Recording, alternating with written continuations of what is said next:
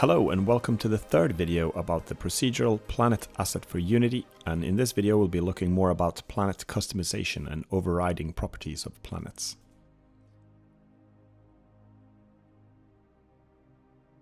Let's create a random planet in the scene and let's select a new planet, and if you look in the inspector here there's a whole range of properties that you can change and override. This particular planet was forced to use the blueprint dark rock, and you can delete overrides. The overrides are marked in yellow and it's got these little X buttons here to remove them. And we can force this one to be a fully random planet. And if you just base it on this random seed value, the random engine just picked that it should be a dust planet, and that all of these parameters here, all the properties are configured according to the dust blueprint within certain ranges. For example, you can see that the biomes are forced to be dust here. And that's because the blueprint said that you can only, for a dust planet, you can only have dust materials. And let's just click the random button here for the planet seed. This is a terrestrial planet. And let's zoom out from this one, the camera. Here we go.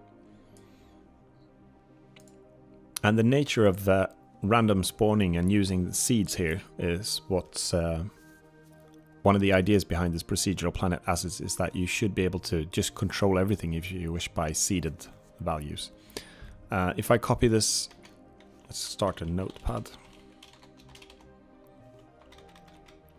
I'll copy this value here, this random seed. If I were to click here on random again, and let's just get a few different planets going here. There's a Mars-like planet, dark rock, there's a dust planet, a desert planet. Remember this number that I copied away to this seed number. If I paste this one, you'll recognize that that was the exact same planet that we were looking at before. And the idea behind this is that if you create a virtual universe and create planets from scripts, you could just provide them with different seed numbers, and as long as those seed numbers are identical and the configuration of the manager is identical on all platforms, the planets should always look the same. For example, you could store these seed numbers in a database online for it to retrieve, and you could have multiple stars with just different seed values for the planets. You don't need to store any textures, you don't need to store anything like that. Just keep the seed values and the planets will look the same if you were to return to that very planet. So saying this, that maybe there are a few things on a seeded planet that you want to change anyway. So if you want to create maybe not everything from total random, but you want to have more control of your planets, that's when we come into parameter overriding. And for this one, for example, we see that maybe the clouds were too much and maybe we want a little bit less water on it. Or more water, there's hardly any water on it. And we can change these by first of all, let's have a look at the clouds here. You can see that if we start to reduce these cloud layers, you'll have less clouds coming through on the planet. Layer 2. So layer 1, 2, 3 is just different layers of clouds with slightly different look and feels to them, just so you have more control over them. Maybe some clouds, one layer is usually a bit hazy or like foggy, and the other one might have more streaky clouds, and the third one might have more, I don't know, spotty clouds. There's also some layers on some of the textures here. Let's change to number 3. I think there are some, for example, some hurricane-like textures. So this allows you to override and change parameters. So if there was something on the planet that you weren't happy with, you can always go in and override it here.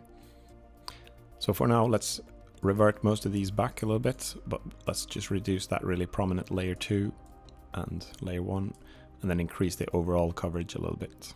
So maybe like that. And the other thing we might want to do on this planet is change the liquid level then.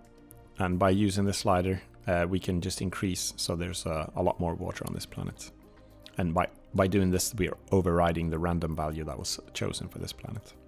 I'm going to take you through a detailed tour about all the parameters in a different video. That will take a little bit too long now. So I should also mention that the ones that have a little asterisk next to them, or a star here, those have more performance impact to change, because that requires rebuilding some of the procedural textures. And also the ones without a star here, that's just purely done in the GPU, in the shader, so those are a lot faster to animate. You could even animate these in real time.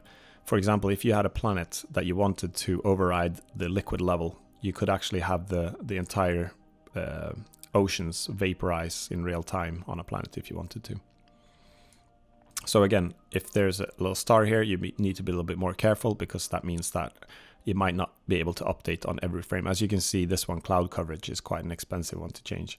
So that you probably don't want to animate that in real time, because unless you have much lower quality textures. When you override parameters here and you start customizing a planet, let's change as well here. We can change from desert, for example. Let's keep that a desert, but let's change this one to rainforest instead. You'll also have biomes have quite a lot of customization possibilities. You can change this, increase the saturation of the forest layer. The composition dictates how much desert and how much forest it should be. So if you select this balance slider here, you can set override. For example, you wanted more forests on this planet. And if you think that the maybe the contrast needs to be greater between these lines, you can change the contrast shader, sorry, the contrast property. And you can change how often the composition map should tile.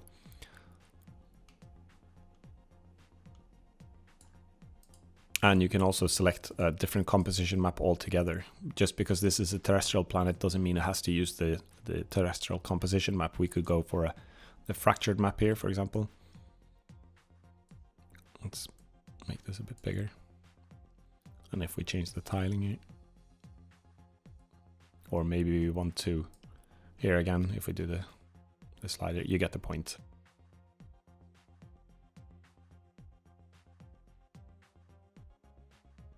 Let's change the saturation a little bit again. Maybe you want it really dark instead. So again, I'll go through these in a later video in detail. When you've come up with a configuration that you like, if you were to spawn this planet just based on the random seed, it would look like it did before and not like what it looks like now, because we're overriding these values. And there's a number of ways you can do this. Either you could save this planet as a prefab. Let's just make a temporary folder here. Temp. And let's drag this procedural planet into there. Well, let's rename it my first planet.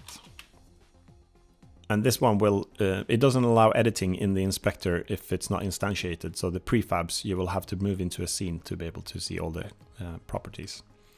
So you could drag this one in other scenes, for example, if you wanted to recreate this planet. Other ways you can do it, if you want to instantiate this from a script, you want to export this, use this the planet tools here to export to clipboard. So if I click on this one, it'll actually take the configuration string and put it into your clipboard. And if I paste that string here,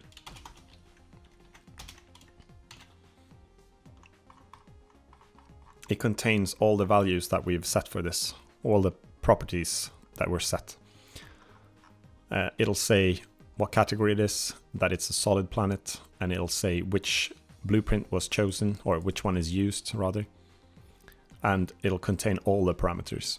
Even though we overrid only a few of them, it will always include all the parameters, all the properties when you export them. And this is because if at some point the random seed changes because you add a blueprint, for example, or maybe you change the nature of the blueprints a little bit. That's why all the properties are always included anyway, because then basically if the blueprint looks different, it'll just override those values. So you get the same looking planet rather than having those that you didn't override have a different value. You always want the planets to look the same then. As you can see here, liquid level, for example, is overridden, and we have the cloud layer 1, 2 and coverage overridden. So since I exported this here, I can again copy this into my clipboard, Control C, I'm pressing.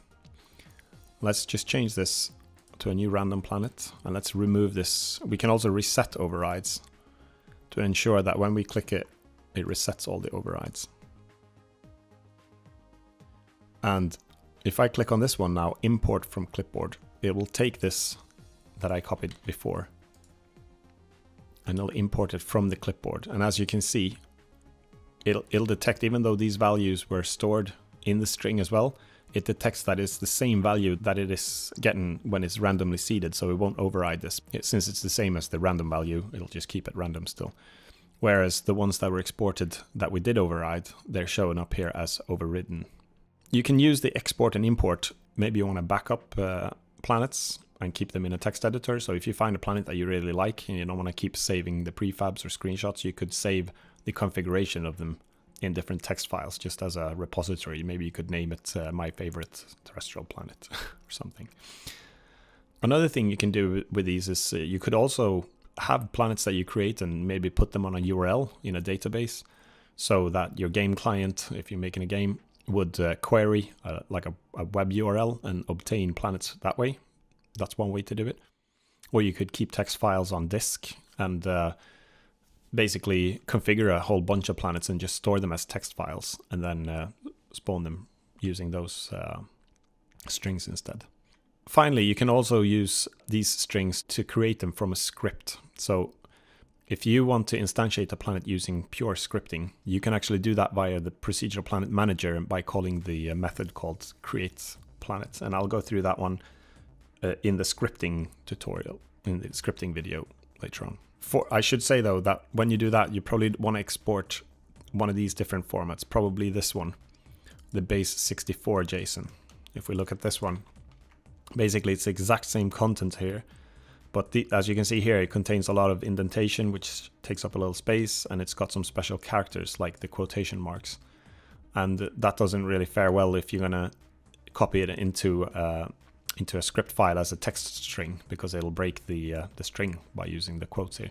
So the JSON string, if I paste that one here instead, it just encodes it into random. It looks like random, but it's not.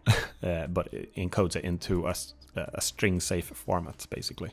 And it's also slightly smaller because it doesn't need to contain all the indentation formatting. Makes less readability, so it's not good if you want to see what the parameter values are. You could always restore this one back if you, let's go to here, for example, if we go to Base64 to text,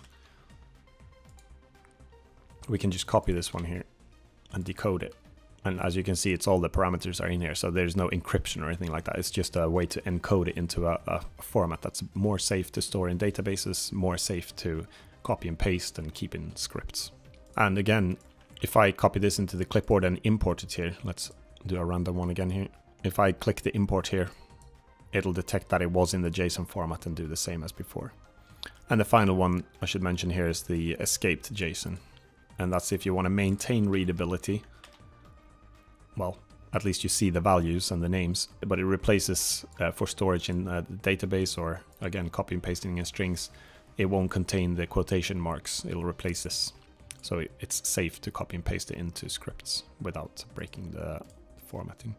Finally, for the customization is this variant. It's actually an additional to the seed. So if you have a planet, a terrestrial planet that you like quite a lot, but you want a slight variation of that one, you can click the random variant and it'll basically make smaller changes to the planet than a fully new blown terrestrial seed. So it'll make different continents, shorelines, the composition map will be slightly different. So if you want a whole bunch of planets that look quite similar to one another, but just different random continents, then you can use different variants as well. So that concludes this video about planet customization. If you want to look at the properties more in detail, you can go to the documentation, and you have two ways to do it.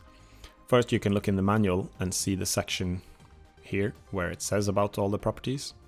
So it goes through them, where they are and just roughly what they do. And you also have this one. So this one is more in a table form, so it'll show what the property inspector label is. So that's the ones that we just looked at, what type of property it is, whether it's a color, float, or a material. And the camel case used within the scripting world. So this is the string that you would submit to change the continent complexity. It doesn't have spaces with a small letter in the beginning and then capitalized every word. Something else to keep in mind here is that it'll give you an idea of what the minimum and maximum value is, and whether it's a shader feature or if it's a procedural texture rebuild requirement. If you see that it says yes here in the shader feature, that means that you can probably animate this one in real time fairly well. So continent size, for example, or liquid level, you can animate those because they're taking place in the GPU, in the graphics card, in the shader. And they're done more or less real time all the time anyway. So you might as well animate them if you want to. Whereas it says here on a procedural texture rebuild, if you change these, or if you override these parameters, alienization, for example, or the continent complexity, that means that it needs to rebuild or recreate the texture map, and that's a CPU task that's quite heavy. It does that while the game is running anyway, so it won't interrupt anything. It does it in the background, but it's important to know that if you wanted to real-time animate it, you'd have to have a low resolution on the planet to be able to do that. So you probably want to stay away from real-time animating anything that requires a texture rebuild, even though it's possible technically. And then finally, each parameter or each property is described here, just in a brief description. But again, I'll talk about these in a later on video. I'll put a link below so you can go straight to that if you want to see me walking through all of these nearly 100 parameters and pulling the slider and showing what they do. If you're going to create blueprints in the future, you probably want to have a good idea of what these do and what the minimum and maximum values should be for a certain type of blueprint. So it could be useful to watch that video. Finally, I'll also show the, so for this planet, liquid level, atmosphere. What we didn't see in this video so far is the lava, and also city lights. So if we increase this population here, you can see that the planet is being populated with night lights. So just wanted to mention those as well. But other than that, let's take that in the in-depth video of all the properties. So in the next video, I'll be talking more about the blueprints and how to create them. Thanks for watching.